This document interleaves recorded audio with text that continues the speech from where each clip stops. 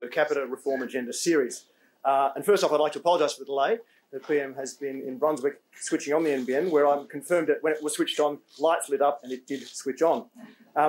My name's Josh Fundar. I'm the chairman of Per Capita, and we're delighted to have with us here today the Prime Minister, Julia Gillard, to both launch the Reform Agenda series, but also to deliver the first of what we hope will be a series of significant policy discussions on Australia's long-term future.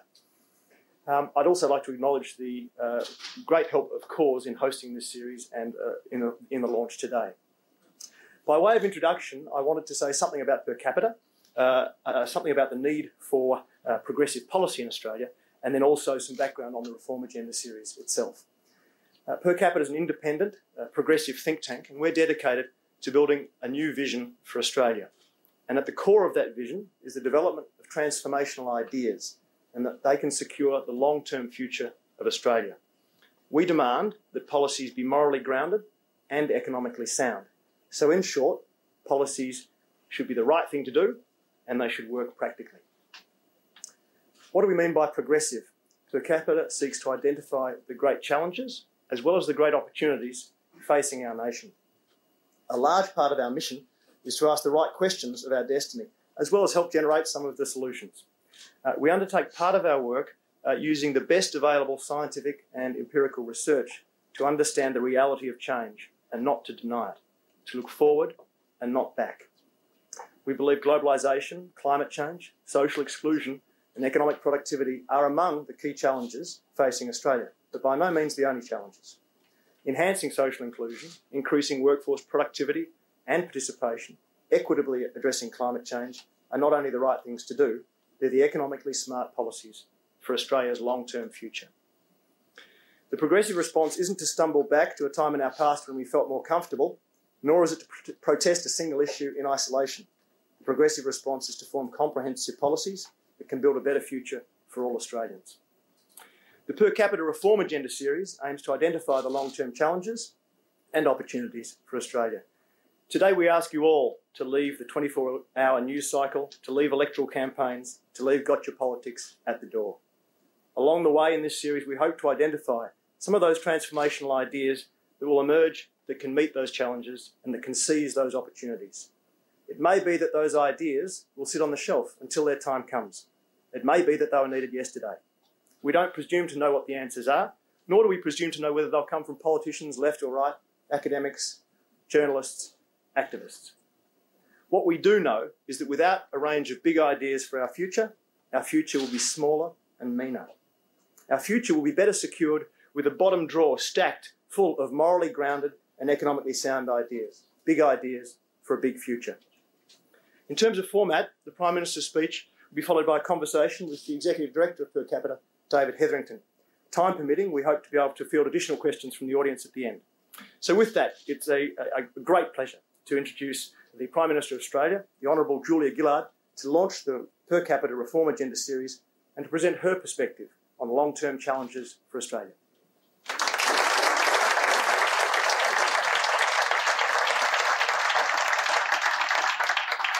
Thank you very much, Josh, for that introduction. Can I also acknowledge Per Capita's board, fellows and friends, as well as Cause for hosting us here today. And it's good to be with the Per Capita Circle once again. And here with all of you, I would like to pay a particular tribute to the work of David Hetherington, his thoughtful, progressive leadership, which has driven Per Capita's growing success for 4 years now. In 2007, in your post-election memo to a progressive Prime Minister, you reminded us successful government demands strategic vision, policy experimentation, embrace of risk, and most importantly, an articulation of values. And in 2010, you wrote to me and you said a successful government delivers a small number of outstanding reforms each term. If you are able to kickstart productivity, unlock hard and soft infrastructure investment, and put a price on carbon, you will have played your part in a proud Australian tradition of progressive reform. Good advice at the time, and a year on from the election, a measure I'm happy to be tested against. Because we've achieved agreement for a carbon price to cut carbon pollution and build a clean energy economy. Inked a once-in-a-generation reform to health financing, unlocking the quintessential soft infrastructure investment. Passed the flood levy to pay for rebuilding the nation's devastated hard infrastructure. And the long-term push to get productivity growth going again is informing every area of reform, from cutting taxes on low-paid workers and improving training and incentive to get into work, integrating enduring labour values and the economy's contemporary needs, through to the structural separation of Telstra, a real white whale which has escaped many reformers' harpoon in the past. And we're doing what needs to be done, a good solution, a regional solution to the difficult problem of people smuggling. So, David, if you're adding a one-year report card to your memo, I'm sure you'll be kind. But the real test for government is not resolving issues on our to-do list or getting good reviews from commentators. I don't seek elegant policy solutions for their own sake. I seek better Australian lives. And I also seek to make enduring changes, changes which will command the support of the community as a whole in the years to come. So for policy to make a difference now and for it to endure for the future, it must be grounded in a deep and sympathetic appreciation of the way our people live. That's why the reform agenda for the government I lead is alert to the hope, but also the uncertainty felt by many Australians about the course of future events. We know the fundamentals of the Australian economy are strong, very strong. The Treasurer made some similar observations when he spoke at per capita following this year's budget. Growing employment, low inflation, interest rates still well below those when we came to office 4 years ago. Low public debt, a stable and liquid financial sector, $1.3 trillion under management in our super funds, a strong pipeline of mining investment. And we're in the right heart of the world at the right time. Ours is an advanced and educated economy at the outset of a new Asia-Pacific century, poised for long-term prosperity through trade with the new Asia-Pacific middle class. The long-term story is one of long-term strength, and I believe Australians know this. But we are not immune to the uncertainties and risk in the global outlook. There are patchwork pressures in our own economy. The natural disasters of the summer have cost us more than we anticipated, even in their immediate aftermath. Australians sense these things too and are making adjustments in their own behaviour. After the global financial crisis, there is a new understanding of economic fragility. If we dodged a bullet in the GFC, perhaps it's no surprise that when a car backfires, people duck. As the real economy globalises, so do economic and political sentiment. We can see these similar trends, indeed more sharply expressed, in the English-speaking world in Southern Europe and elsewhere. And while the fundamentals of the economy remain strong, it's also clear that things aren't the way they were in the 2000s. In the last decade, personal debt rose as people spent more than they earned, but enjoyed the lifestyle benefits. We had a long period of rising asset prices and rising superannuation returns. 10 budgets in a row, starting in 2001, cut income tax. In the last term of the former government, revenues were so high and grew so fast that the Commonwealth Treasury had its own group who joked their job was, as the budget was put to bed, to find a way to dump out the cash and keep the surplus down. Well, no more. Decades of reform and a well-managed stimulus did mean no descent into recession. But with that, no soft games in recovery either. About the malaise of the American economy. They understand that our strong dollar is truly a mixed blessing, both a reflection of strength and a cost to many sectors. And from the cabinet table to the kitchen table, fiscal consolidation is the order of the day. This economic story, rich in opportunity, complex in detail, promising for the long term, challenging in the present, is of a piece with Australians' wider experience of our times. Consider our national security. We have a continent for a nation with an enviable diplomatic and military strength in a strong alliance with the strongest democracy. But we recognise the new threats of terrorism, rogue states and cyber attack, while the old threat, nation-state rivalry, never went away. And it's rightly sobering to the national mood when Australians are dying for us in uniform overseas. We had our summer of sorrow as natural disasters here, in New Zealand and in Japan transfixed us and left us troubled about how violent and unpredictable our world can be. Yes, these are rich and complex, promising and challenging years. And as for individuals, so for nations. Faced with challenge and change, we can pull the doona over our heads and leave the blinds closed all day. Or we can get up and get our boots on.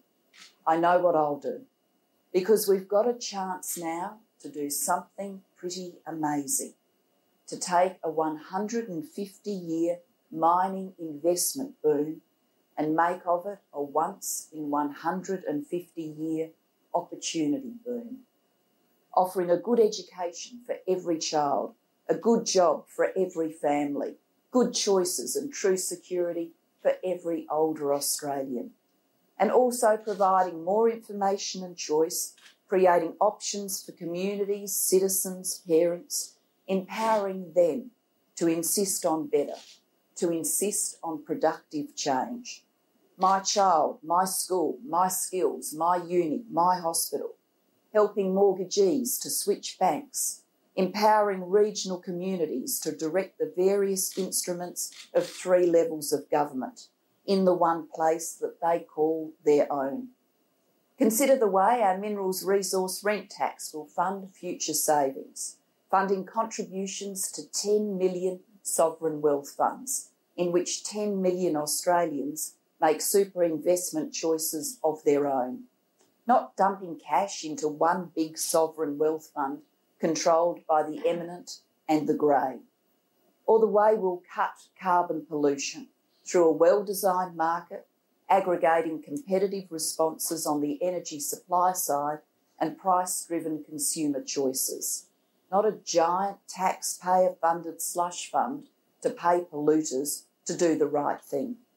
You'll see the same approach over time as we work through new ways to extend the fair go to Australians with disabilities, as we consider the best policies to provide reassurances to people with disability and those who love and care for them. It's right to aspire to be a country where disability services are based on people's needs for those services, not the lottery of what kind of disability they have, how they acquired it, or what postcode they live in. Where parents of children with disability know that their children will be safe, well cared for and happy when they too grow old and they're too old to provide that care themselves. And when Australians with disabilities have good choices in their own hands, taking away the barriers to finding work, to being involved and active in their communities. I believe seizing opportunity and offering choice lies at the heart of progressive responses to the emerging social reality of having 2 senior generations. The ageing of our population is a big new change all over the developed world, and I want to discuss it in some length, in some detail today. A cause for uncertainty. People see it in their own lives and they know in part what it means for them. But at the same time, they wonder, what does it mean for the nation? And it's an issue people can identify with, and they do nominate it as a big challenge when asked. Not least because Australia's former Conservative government saw and said that this, the ageing of our society, was a problem. Now, I don't think the burden theory of ageing is right at all, nor do I think we have a problem of too many old people or a solution which lies somewhere in the population policy menu. I see a change, one driven by wonderful good things, by last century's amazing collective achievements, victories over disease and squalor and want, with rising life expectancy for all. People are living longer than ever before.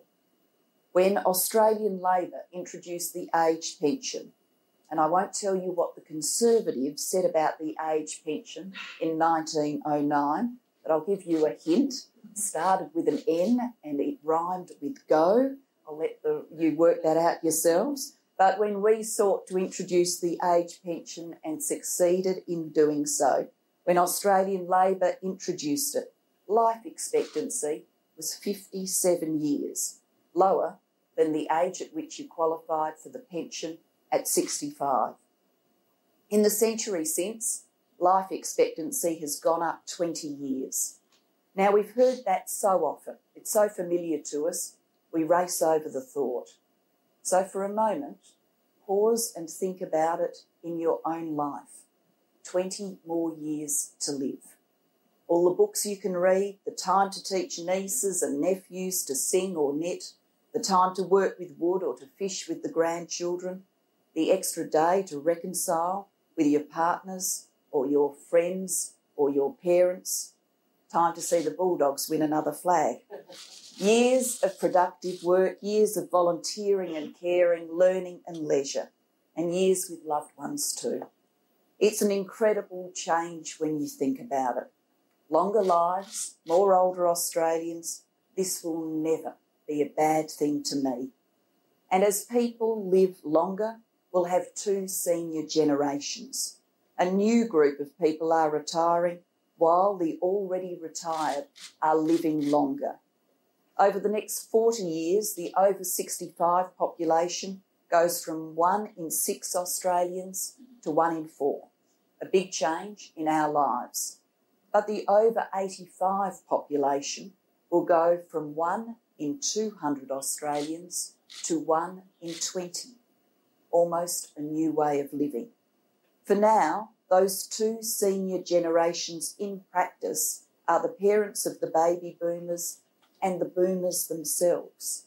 Think of the 90-year-old woman with the 65-year-old son. And that younger senior generation is the healthiest, best resourced and best educated to ever be in this position, to ever stop full-time work. For the first time, there'll be more part pensioners than pensioners by 2030, which tells us both what a significant shift there is to more affluent ageing, but also the limits of that shift. That private wealth will create new choices, while the state will retain a vital role in guaranteeing income and security for all. Not everyone will have a Winnebago or a trip around the world. Many will work hard. Some will share caring responsibilities for frail parents and young grandchildren at the same time. We will not do away with hard times or the long responsibilities of life, but ageing will change. And the baby boomers do bridge a historic change in human life. Their grandparents were born in the 19th century and their grandchildren are born in the 21st. Even 15 years ago, retired Australians had lived through a period defined by depression and by war. Today, people are retiring whose life has been defined by post-war prosperity and the sexual revolution. They're going to want different things, not just security, they're going to want choice. They changed what it meant to be young. and they changed what it meant to form families and adult relations, or want new ways to make decisions for themselves, while no older Australian should be left behind. This goal is implicit in many measures the government has delivered since 2007, lifting the pension rate and lifting super, while lifting the pension age from 65 to 67 between 2017 and 2023, cutting effective tax on older workers who get the pension through the work bonus, broadband for seniors, an amazingly popular grassroots initiative to introduce older Australians to the internet. Almost 100,000 older Australians have used the popular broadband for seniors kiosks. More than a third had never used a computer before, and almost half had never used the internet. It's a very good thing. We're also seeking new ideas. Wayne Swan has appointed an advisory panel on economic potential of senior Australians, on the use of that economic potential. It's chaired by Everald Compton to push along solutions as well as to sell the benefits of seniors to employers, some of them sceptical. The panel will examine how we can best harness the life experiences and intellectual capital of the older members of our community. We need to look at our older Australians as an asset to be valued rather than as a problem to be solved. Next week, I'll release the Productivity Commission's final report on caring for older Australians. We ask the Commission to make recommendations, not with a view to the next 5 years, but the next 20, in one of the important areas that arises from two senior generations, caring for Australians as they age. What I want to emphasise as we begin that debate, not just the debate on the Productivity Commission's report, but the debate about the wider implications of our two senior generations, is the values the government will bring to judging proposals. Choice for each older Australian and security for all older Australians. New opportunities while no one is left behind. And we'll apply some practical principles to new ideas as well. First, older Australians have earned the right to be able to access the care and support that is appropriate to their needs when they need it. Second, our older Australians deserve greater choice and control over their care arrangements than the system currently gives them. And third, funding arrangements for the aged must be fair and they must be sustainable, both for older Australians themselves and for the broader community. I believe we can seize this opportunity of our ageing society, the new reality of the two senior generations, to build choice and security into the lives of every older Australian. I know we can do these things because we've done them before. I think of what Australians did together when we created the aged pension in 1909. The very meaning of ageing, what it meant to be older, changed, changing how people felt about their own future by offering better standards of living, by offering freedom from want. I think of what Australians did together when we created universal superannuation in the 1980s.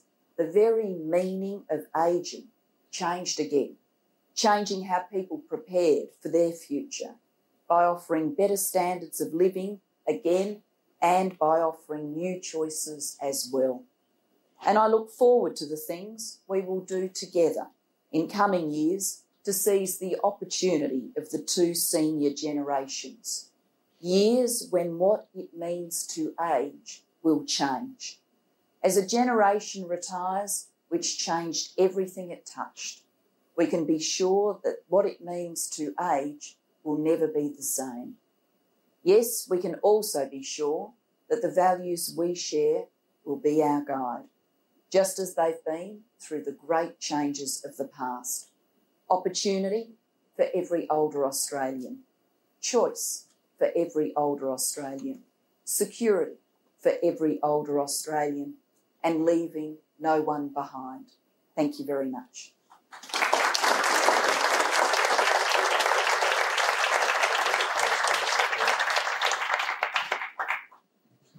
Prime Minister, warm thanks for lifting our eyes to the far horizon, to outline the reality of the change with ageing, to setting out some of the opportunities involved, but to go the extra step and set out the values and principles along which we should address that change and those opportunities. Thank you very much.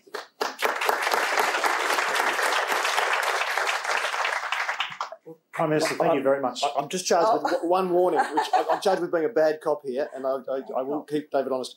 We hope to field questions at the end. If those questions are about short-term news issues, we'll take them on notice, but we do hope that we'll get issues and questions that are really long-term and strategic in their focus. And with that, my bad cop role is over. David, please. Thank you, Josh, and thank you, Prime Minister, for joining us in conversation today. In your remarks this morning, you've outlined the challenges presented to Australia by an ageing population, and you've asked us to think about those as an opportunity that the country can take advantage of.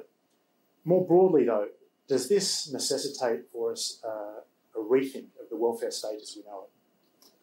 Well, certainly, I think we need to rethink welfare, whether or not we're also confronting this challenge of ageing, but there are additional benefits in doing so as we see the two senior generations arise that I've spoken of.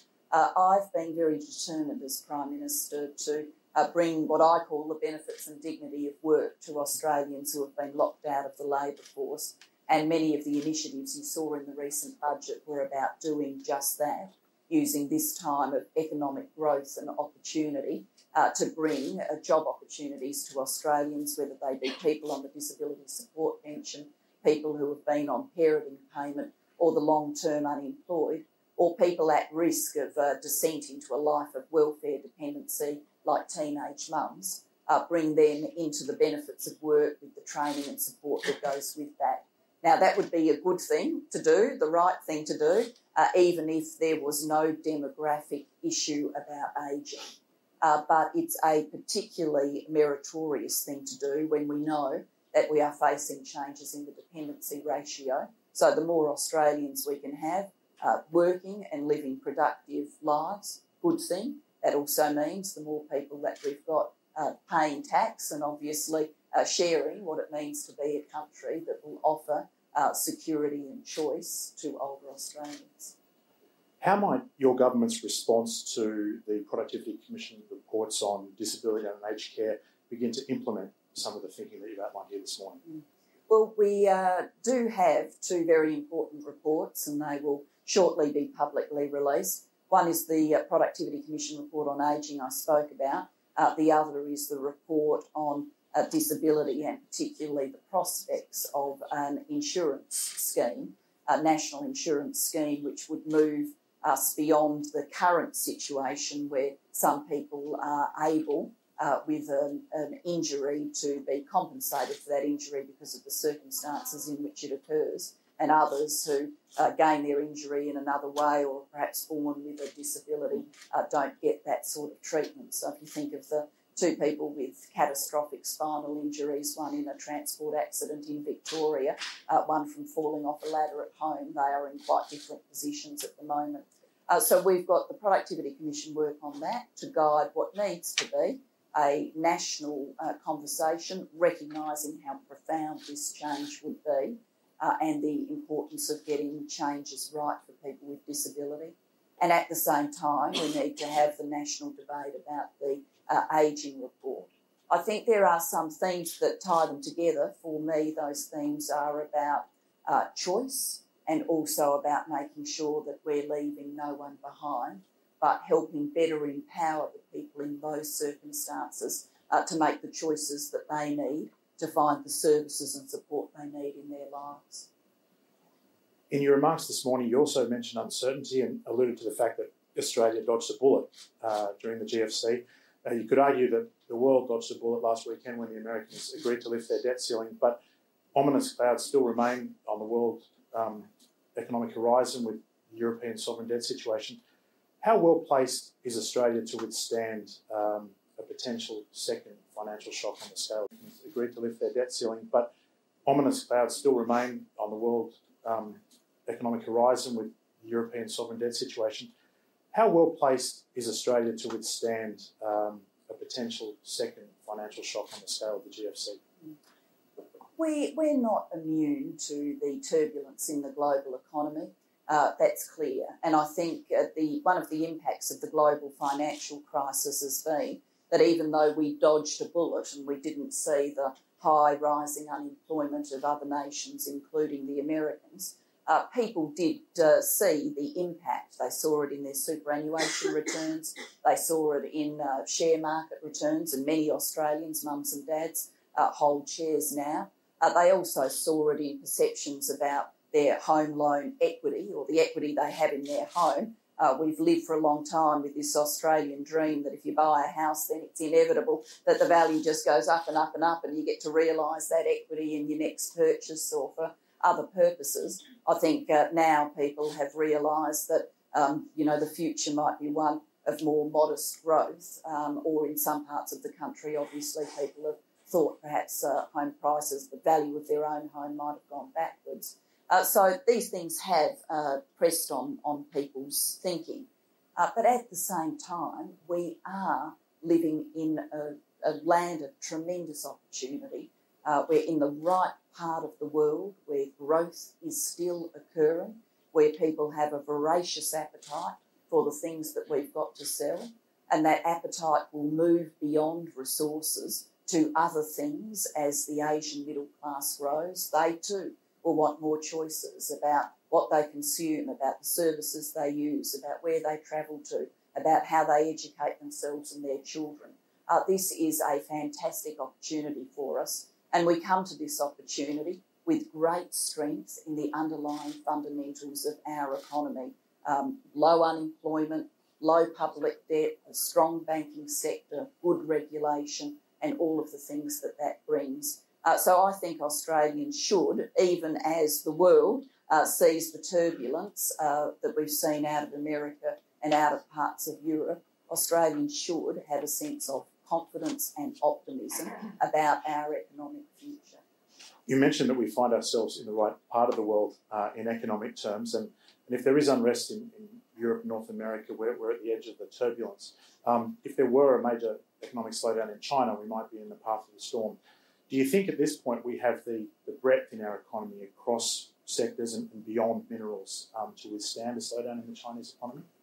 Look, I'm on prospects for China. I believe we will continue to experience very strong demand.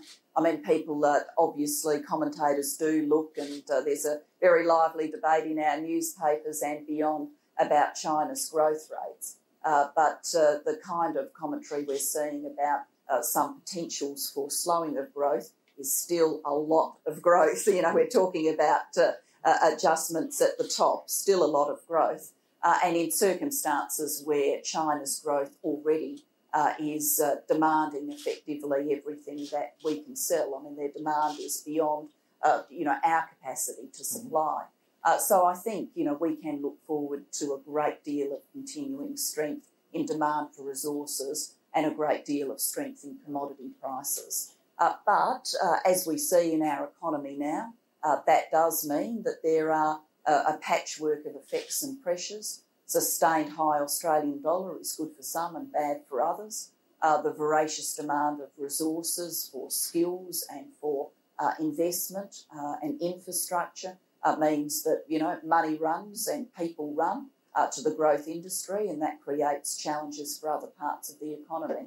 I do think that requires us to be more finely calibrated in our thinking about place, about regions, and about individual industries than it's been traditional for a federal government to be, where, the job has been viewed as getting the big macroeconomic indicators right and the rest sort of sorts itself out. We do need to get the big macroeconomic indicators right, but we also do need to inform government policy with this sense of place and industry, and you'll see more of that coming from the government over time. I think we already got that feeding in through some economic development work that's happening in regions and some good, not old-fashioned, cumbersome industry policy interventions, but some good partnership with industry around innovation. And we need to keep working on that as we see these patchworks in our economy. It's no secret that some of your big reform proposals are contentious and that the debate around them is Really? heated and sometimes heavy on rhetoric and light on facts. And I'd like to quote back to you something you said towards the end of last year about the public debate and the media more broadly. You said, when I stand up to do a press conference, someone's tweeting at the back of the room. While I'm doing the press conference, someone's using me as a backdrop in a stand-up interview. On the way back from the press conference, one journalist is interviewing another about what that may or may not have meant. And then 2 hours later, you get a call, your press secretary gets a call saying, oh, what was the story again? Yeah. Can I ask you, how hard is it to advance complex policy reforms and policy proposals in that environment? Look, I think it's always been hard to advance complex policy reforms. I think we live with this grand nostalgia about the political past, and there's sometimes this sense in the contemporary dialogue that, in the political past, Prime Ministers got up and said, well, we're definitely going to do this, and everybody went, sure, okay, and got about doing it.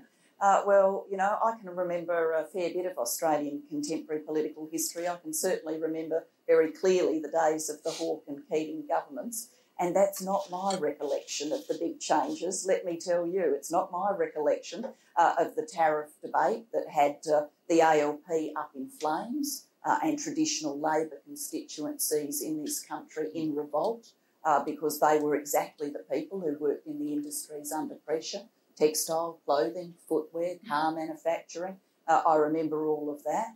I remember the reactions to the Keating engagement with Asia, and indeed we saw some of those reactions play out in our contemporary politics of that day, and not happily, as people would recall. So sustaining big reform drives has always been hard.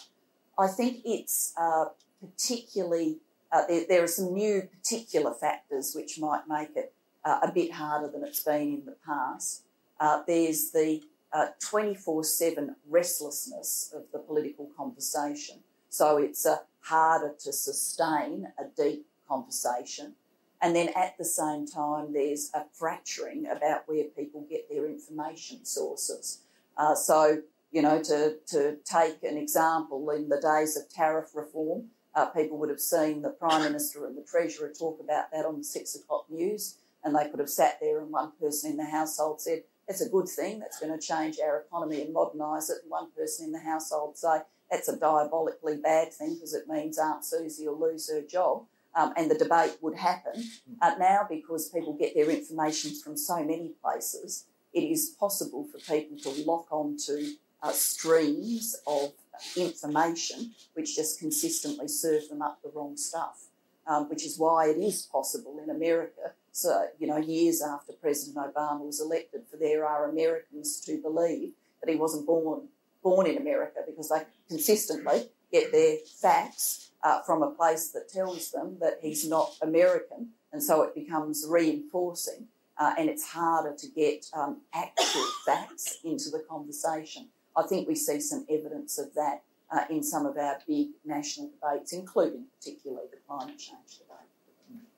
Now, politicians of all stripes will tell us that to prosper in the 21st century world, Australia must be a successful knowledge economy. Yet for a long time, over the last 15 years or so, public spending on universities and R&D had fallen as a share of GDP. Now, your government's turned that around somewhat in the last couple of budgets, but how much more work do we have to do there? We've got continuing work to do, but I'm very pleased with not only the impacts of new resources, but of a profound reform agenda. I think actually the depth of the university reform agenda that we have put in place hasn't been appreciated yet. And I'm not surprised by that, because you put it in place and universities start adjusting and it takes a while for people to see the impacts. But we've put universities fundamentally on a path to growth. We've created a demand-driven system. So It's not a question of a capped pool of places and kids lucky enough to get a place out of the cap. Places will follow student demand on a path to growth. And it takes a while for people to see the impacts, but we've put universities fundamentally on a path to growth. We've created a demand-driven system, so it's not a question of a capped pool of places and kids lucky enough to get a place out of the cap. Places will follow student demand on a path to growth. And I am particularly proud of the fact that the incentive money we put in to partner with schools and to generate enrolments from kids from low SES backgrounds, combined with our student income support changes, which were incredibly controversial at the time, are driving changes about who gets to university. When I embarked on those reforms, I was told, it can't change the prospect of poor kids getting into university because it all goes wrong for them back in kindy and school. And I acknowledge we've got to get kindy and school right, and we've got huge reforms agendas there. But I said, I think there are some things we can do. So we've dangled money in front of the smartest people in the nation, the people who work in universities, and we've said, if you can get poor kids into your university, you can have this money. And the smartest people in the nation have worked out how to do it. So, for example, last time I saw Glenn from the University of Melbourne, he said of this year's undergraduate cohort at the University of Melbourne, 25% of them are from low SES backgrounds. Now, people would have told you that wasn't possible. Prestige university, poor kids getting a go. Well, it is possible, and the uni reform agenda is making it possible. So, yes, there's more to do, but big changes are driving opportunity in our society. And, I think per capita obviously spends a lot of its time thinking about the big picture challenges for the future. We spend a lot of our time doing it too. And it seems to me that and the things that I've spoken about today are good examples of the modern social democratic project, which is about spreading opportunity fairly and also sharing risk fairly. Just before we turn to the audience for a few questions, Prime Minister, to what extent do governments have a moral obligation, a moral responsibility perhaps to limit inequality, even if that comes at the expense of some economic growth? I think we've certainly got a moral obligation to make sure people don't get left behind, that there aren't people on the margins of our society with no hope and no prospects. And I think Australians have stepped up to that moral obligation. For example, the dialogue now about offering a chance and inclusion to Indigenous Australians is a better dialogue than we've had at any other time in our nation's history. And many business people in this room, including CORES, play a great role in that themselves as part of changing the life prospects of Indigenous Australians. But I actually think we're in the happy situation where there's a virtuous circle here, where the right thing from your moral code is actually the right thing from your economic handbook. It's a much better economic result for us to have Australians who would have led lives of quiet despair on welfare in excluded parts of the country in society's mainstream, earning, embraced, making the choices you and I take for granted. Will we buy that pair of shoes? Will we go and have a cup of coffee? Things that many people don't have the wherewithal to make as a lifetime choice now. So we can change what it is for them to experience being an Australian at the same time as we can improve our economy because of their work ethics. Now, I've got time for 2 or 3 questions from the floor. I would ask questioners that you be concise and succinct in your questions and offer questions rather than statements. If I could ask Joe Skrinsky from Champ Equity, I believe has a question. Thank you, Prime Minister. And first of all, to commend you on your first year roll report card, which you I think you've taken on some very... He's writing it. I hope David gives you the right note. Wait till it comes out. I'm actually speaking for the Australian Venture Capital Association in raising this issue, and that is a capital markets issue. We've talked about the fragility of the international capital markets. We also know that Australia doesn't create enough capital to satisfy its own capital needs, we have a huge development task ahead of us. In the listed capital markets, we don't have a problem. But that's pretty much the fast money that moves in and out. Where we do have a problem is in the unlisted direct investment area, where the money comes from superannuation funds and institutions both in Australia and overseas. We don't have an internationally competitive product to allow the pooling of these monies for the long-term investment in infrastructure, private companies and property. It's an issue that's gone around in circles with various government departments for many years now. Nobody's being able to really grasp it and solve it. Is this part of your idea of financial sector reform in the future? Look, I can understand that from the point of view of people with a great deal of expertise, people like you. There's the perception that this is, raced around government for a long period of time, because it's not a new discussion. I absolutely acknowledge that. I think, to be fair, as we've seen the global financial crisis and needed to work through, we already had a better regulatory structure, and the fact we had a better regulatory structure showed in the days of the global financial crisis. But beyond the global financial crisis, we've needed to return to some regulatory questions. So that work has been done. But I can certainly assure you that both Deputy Prime Minister and Treasurer Wayne Swan and Assistant Treasurer Bill Shorten are well aware of the issue that you raise and the potential constraints that it does put on capital flows, and are doing the necessary thinking work in this area. So I don't come with any ready-made solution for you, but I can tell you that it is a problem, an issue understood by government. Next, we have a question from Peter Winnicke from the Myer Foundation. Thank you.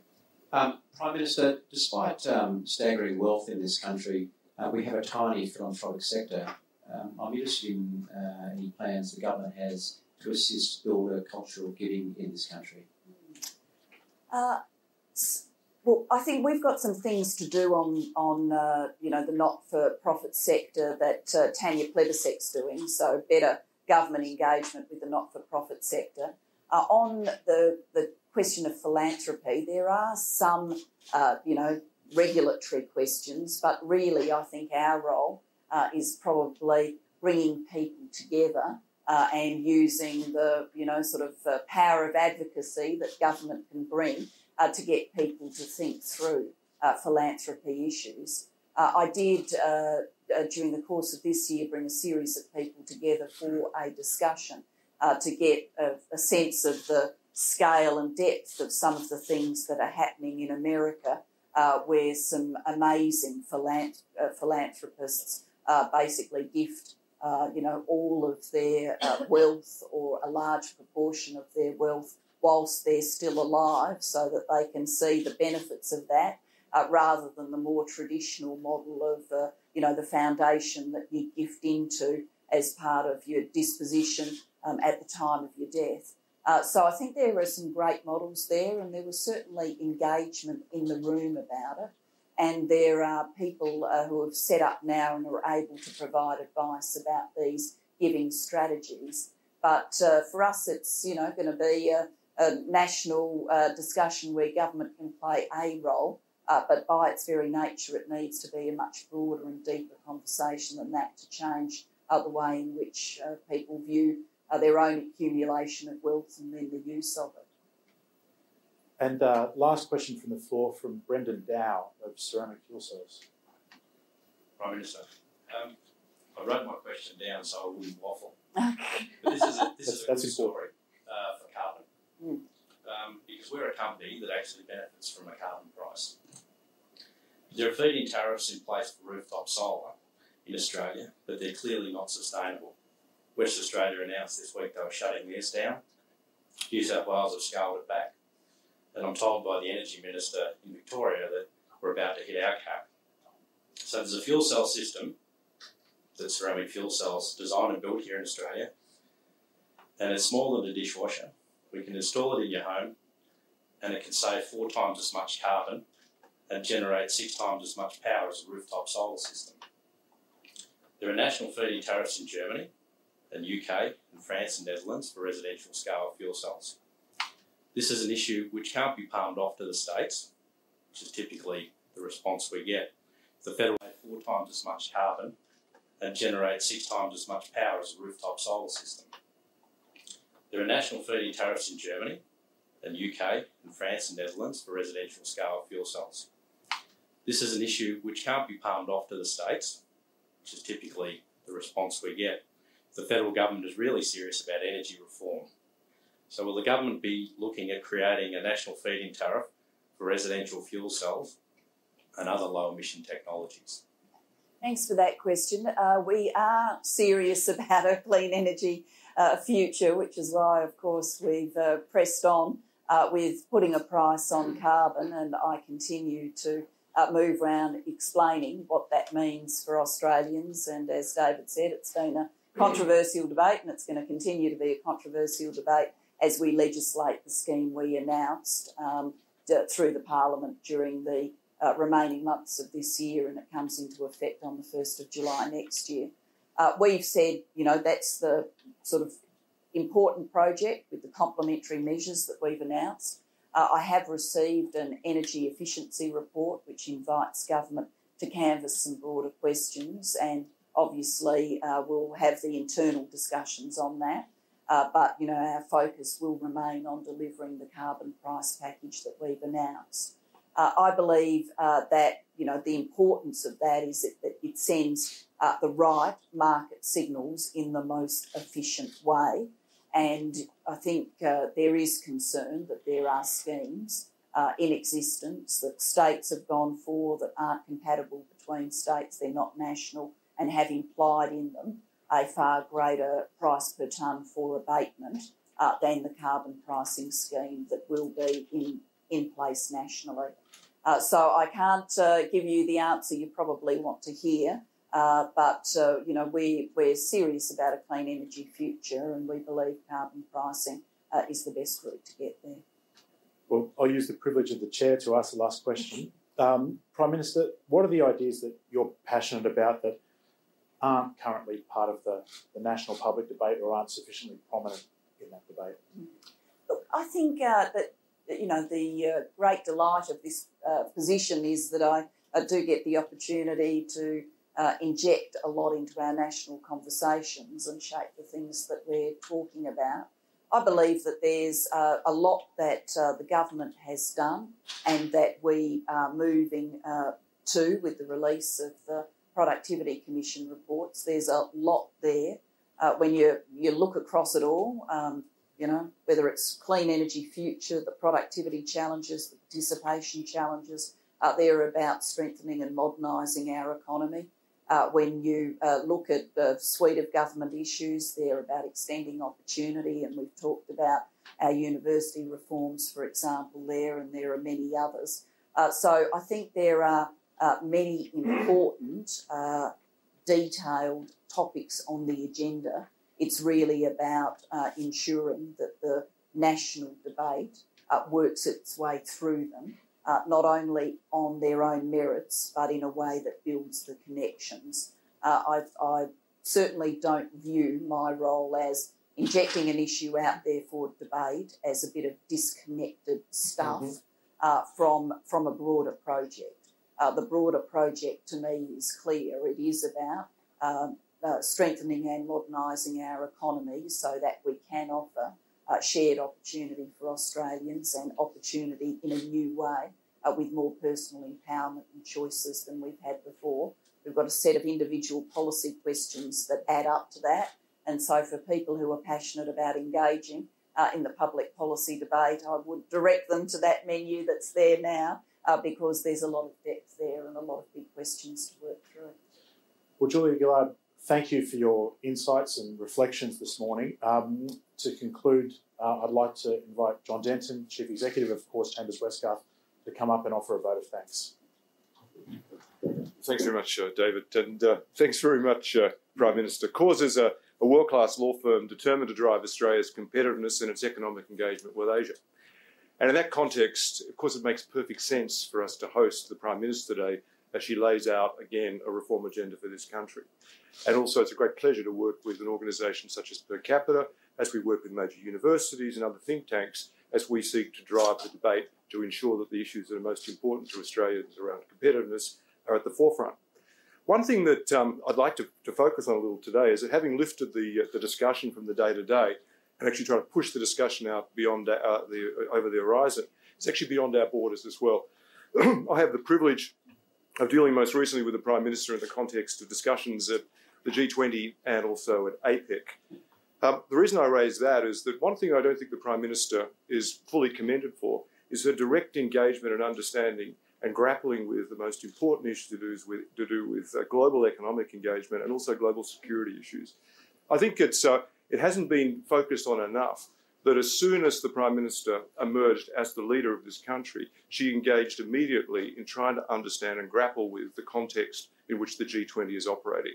Not enough time and effort is spent in this country in understanding how important it is to actually set the architecture for the future. As the architecture was set around Bretton Woods, that the outcome of that served the nation and served the global community very, very well for 40 or 50 years. Such is the intensity that needs to be brought to the discussions of the G20. And can I say that the Prime Minister and Deputy Prime Minister have both done so and will continue to do so. The Prime Minister has also recognised the importance of ensuring that the region in which we operate in, which is the fastest growing region, the APEC region, is properly ambitious in its goals. And she has participated, particularly at last year's leaders' meeting in the APEC process in Yokohama, in ensuring that the ambition of APEC was raised to the whole concept of regional economic integration. I don't think people realise yet how important that ambition will be for setting the architecture for this region as well. The other area on global security, the Prime Minister has pushed, and we will now see towards the end of this year, a reconstituted East Asia summit will bring in for the first time America and a couple of other critical players. But the reason that is so important, because we're going to talk about economic growth, we need to ensure that there's security stability as well. And the Prime Minister is rightly engaged in that, and actually we're rightly delivering that as an outcome for the global community, but also for Australia. The Prime Minister mentioned China, and earlier this year the Prime Minister made a timely and I think important visit to China. Well, one of the big issues that emerges from our understanding engagement with China is that I don't think we as a nation have yet grappled with the opportunities and implications of the dramatic rise in economic power and authority of China. I'd actually ask the Prime Minister to consider actually conducting and overseeing the creation of a white paper which will actually deal with that. And I think that white paper, if I may, should be led by Prime Minister and Cabinet, because it's not a foreign policy issue. This may well lead to some important thinking around structural implications for the Australian economy so that we can grapple with and actually take advantage of the opportunities as they emerge. So I commend that as a thought to the Prime Minister. I can also note that towards the end of this year, the Prime Minister will assume the chair of the Commonwealth. The Commonwealth Heads of Government meeting will be the most important diplomatic meeting to take place in the Southern Hemisphere this year. The Prime Minister will emerge as the leader of that. I can also ask her to think very seriously about how we can reform the Commonwealth to ensure that it continues to make sense. The Commonwealth makes sense in two areas: business-to-business relations, because it links up Australia, for example, with India and with Africa, both very important areas for us, and on people-to-people, which it does through the Commonwealth Games. Those are the two areas that are most important. If we can work to restructure the Commonwealth to actually ensure that those two areas are front and centre, and if the Prime Minister could lead that, we will end up with a very successful Commonwealth Heads of Government meeting. Prime Minister, thank you very much for your time today. I commend you for the fortitude that you have. And I also always try to look at the shoe leather, but there's still some there. So good luck, and thank you very much again. And to Per Capita, thank you. Thank you.